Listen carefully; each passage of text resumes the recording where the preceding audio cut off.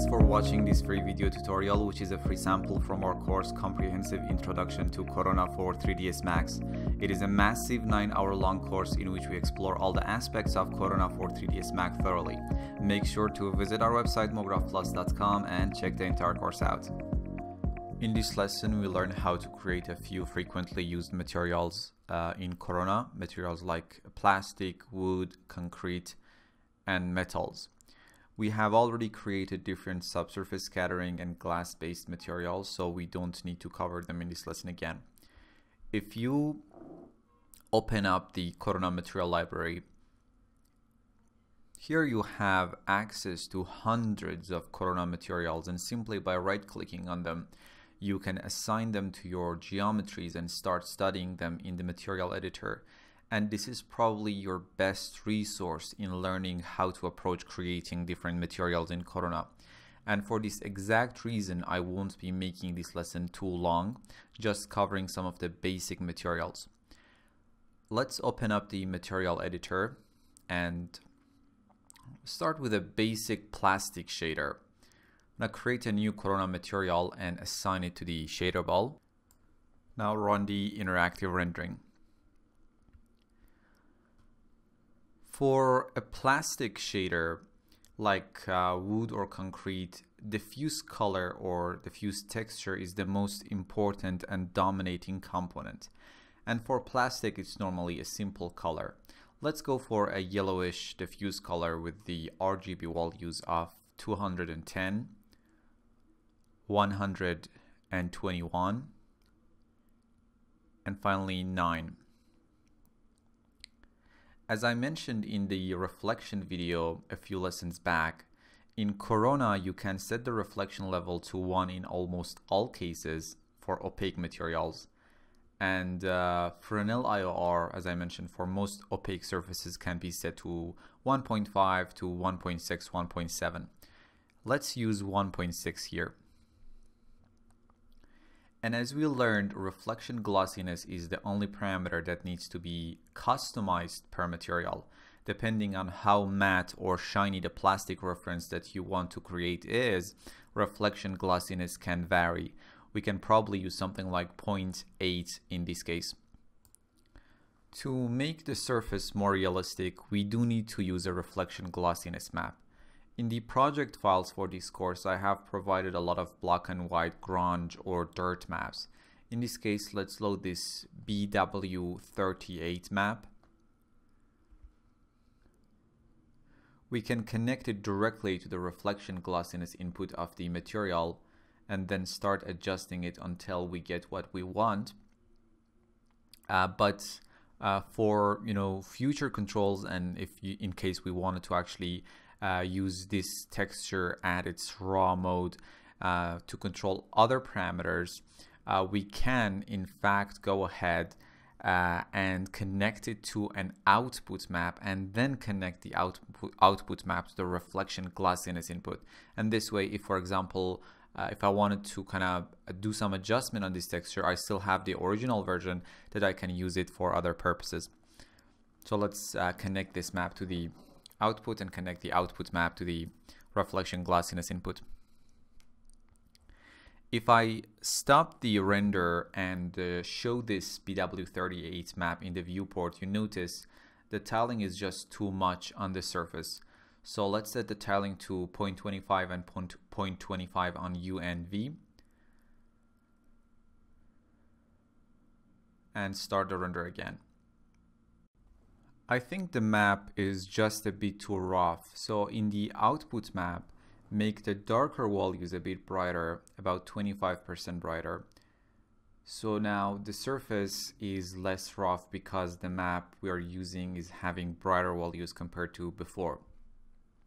So imagine the reflection glossiness map is from 0 to 1. 0, which kind of equals dark values, makes the surface to be very rough, and 1, which equals bright values, make the surface very shiny. So we can actually control these values in the map to get exactly what we want. Let's connect the output map to our bump as well and set the bump amount to 0.1. And the last thing would be to add some subsurface scattering to make the plastic come alive. Let's set the subsurface scattering mode to SSS.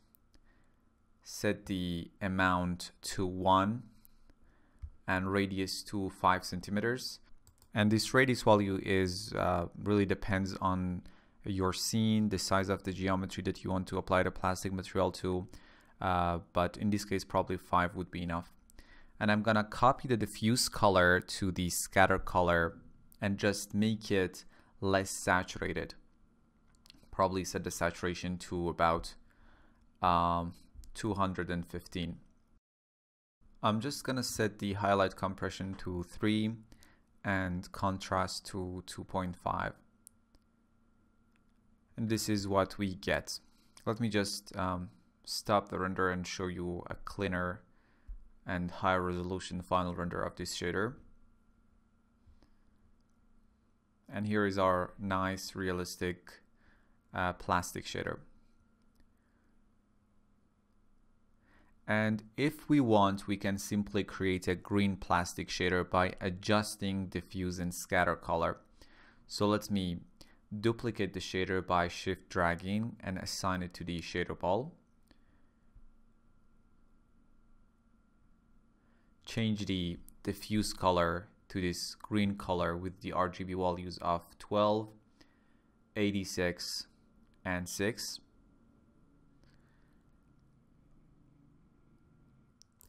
And a lighter, less saturated green color with the RGB values of 37, 172, and 26. And if we render our scene with this shader, we show you the final render with this shader, which is high resolution and clean. You can see you get this really nice and realistic plastic shader. As I mentioned, we can probably use a lower radius value, something like 3, 4. Maybe the subsurface scattering is just a bit too out there, but it's really your personal choice. Next, let's create a wood, or better to say a parquet shader. I'm going to create a new Corona material and assign it to the shader ball and run the interactive rendering. Load this texture called wood_parquet.png and connect it to the diffuse color. As you can see from the render, the tiling is a bit too repetitive, so we can set it to something like 0.25 and 0.25 to get a bit more reasonable size. I'm gonna set the reflection level to 1. Fresnel IR in the vicinity of 1.5 or 1.6 or a bit higher. Let's try 1.65 just to get a bit more equal reflectivity on the entire surface. And I'm gonna duplicate the diffuse map and load this map called wood_parquet_BW_02 and connect it to connect it to a Corona color correct map, because we wanna do just slight color correction on it, and in case you want to obviously use this map for other inputs as well, and connect the color correct map to the reflection glassiness input of the material. As you can see in the render, I guess there is just too much contrast in the reflection glossiness map, and I want the brighter and darker values to be in a closer range together. So let's decrease the contrast in the color correct map to around 0.45. And to make the reflections a bit rougher, let's darken the map a bit by setting the brightness to 0.05, just a tad. Now we're going to get a rougher surface. Now we can connect the original map to the bump input and set the bump amount to 0.2. If you remember when we were discussing displacement mapping and bump mapping, these are the cases that bump mapping is extremely useful. It's much faster and it gives you perfect results. We can just set the highlight compression to the default 1 and set the contrast to something like 1.5. And here is our parquet shader. Let me just show you the higher resolution render as well.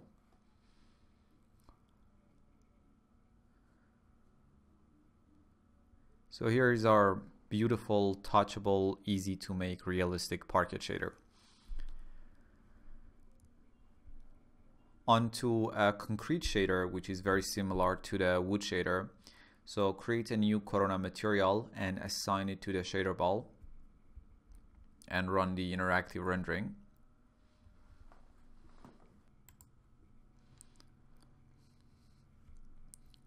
Load this concrete underscore 01 underscore D and connect it to the diffuse map input.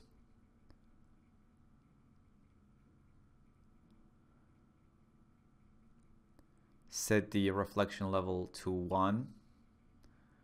Fresnel IR to 1.7 maybe in this case. We can set the reflection glossiness to about 0.5 before connecting a map to it.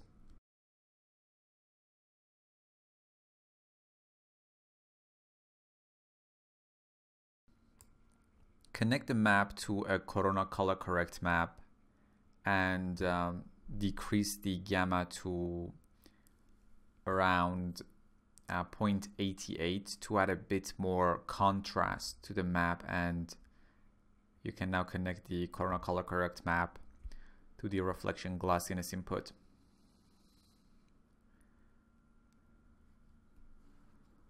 Obviously, you can adjust the map and make it brighter to get a shinier concrete, or make the map darker to get a diffuser concrete shader, which normally is the latter case.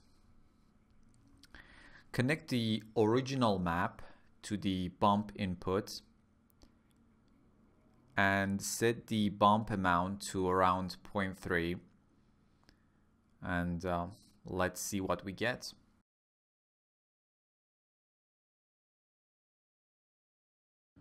Just going to increase the contrast to something like 2, and let me show you the higher resolution render as well.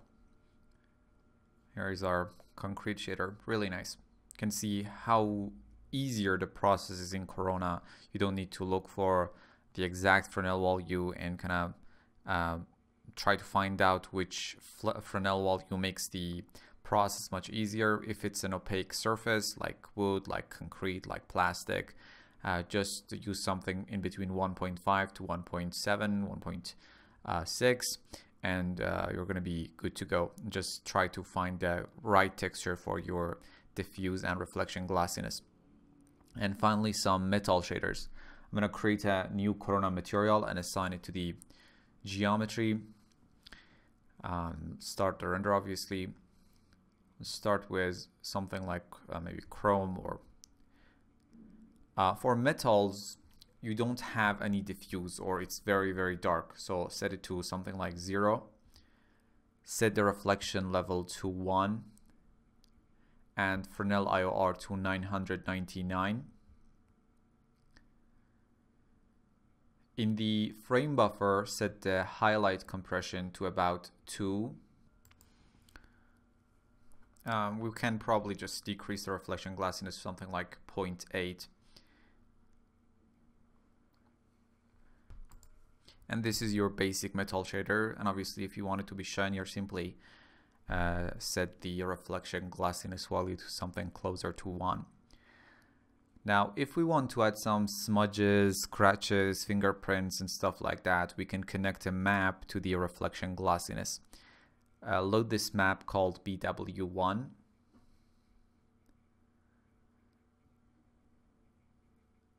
Set the tiling to 0.25 and 0.25 and connect it to the reflection glossiness. And we get this very rough metal surface. Now I'm gonna increase the dark values to around 0.7. Now those dark pixels get brighter and we're gonna have a less rough surface. And I want to decrease the bright values to around something like 0.925, so the brighter pixels will become a tad darker and therefore the shinier parts of the shader will be a bit rougher.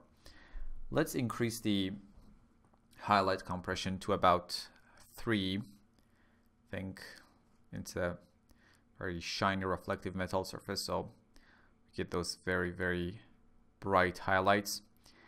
Connect the reflection glossiness map to the bump input as well, and set the bump amount to a very, very low value like 0.02 or 0.01. And that's our basic metal shader. Now, if I wanted to make a gold material out of this, I just need to adjust the reflection color. So duplicate the shader and assign it.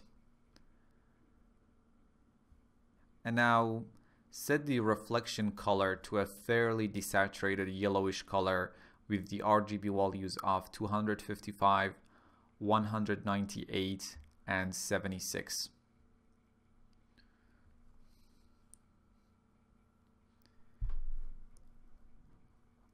And here is our gold shader. For something like copper, duplicate the shader and assign it again. And this time, change the reflection color to a desaturated orange with the RGB values of something like 255, 111, and 76. And here is our kind of copper shader. Obviously, you can adjust the color and make it less or more saturated, or adjust the hue a tad to get closer to what you're exactly looking at. But this is the gist of what you need to do. Let me now show you the higher resolution renders of these metal shaders as well. So here is the chrome, the gold, and the copper. Really nice and realistic. I think it's enough for this lesson and for the Corona material in general. See you in the next lesson to learn about another Corona material. See you there. Thanks for watching this free video tutorial, which is a free sample from our course Comprehensive Introduction to Corona for 3ds Max.